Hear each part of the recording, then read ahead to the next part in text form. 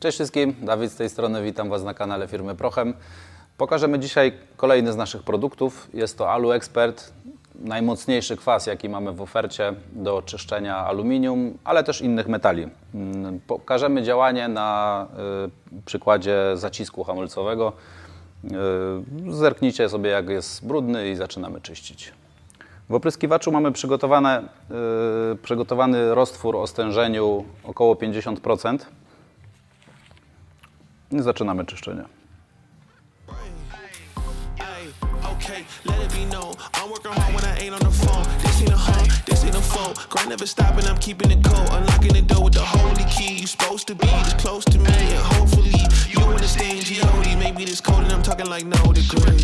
This ain't a fluke. I seen it way before it ever happened. He gave me the view. I had to put in my time on the TV. It coming in soon. I couldn't leave it all up to a variant or an experience. You gotta get up and do what it do. So complicated, homie, it's you. Always gonna wait until you in the mood. I've been running, came out gunning, stopped the fronting on your word. It's what you hear, not what you heard. I'ma hate on every verb. I'ma show you what it's worth. Every day I'm on the earth till they put me in the dirt. I'ma get into it first.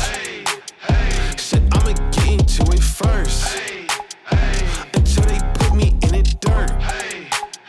Said I'ma get into it first.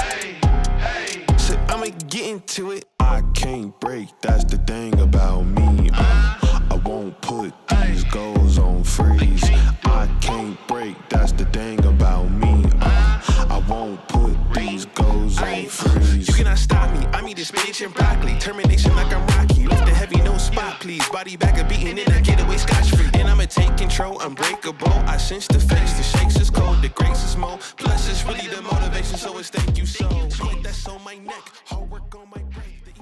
No, jesteśmy już po kilku czyszczeniach.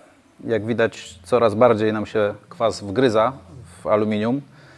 Dlatego efekt już będzie, myślę, że zadowalający. Jeśli ktoś nie chce się tyle bawić pędzlem, można to też wyczyścić poprzez zanurzenie w roztworze na jakiś dłuższy czas.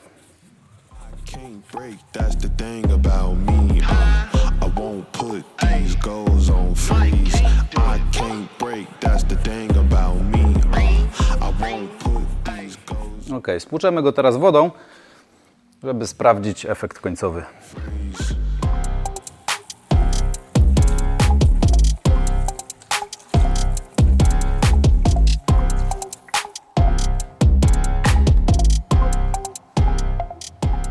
No i wygląda to właśnie tak.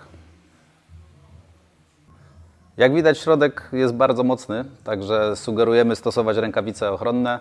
Zapraszamy do subskrypcji i do zobaczenia ponownie.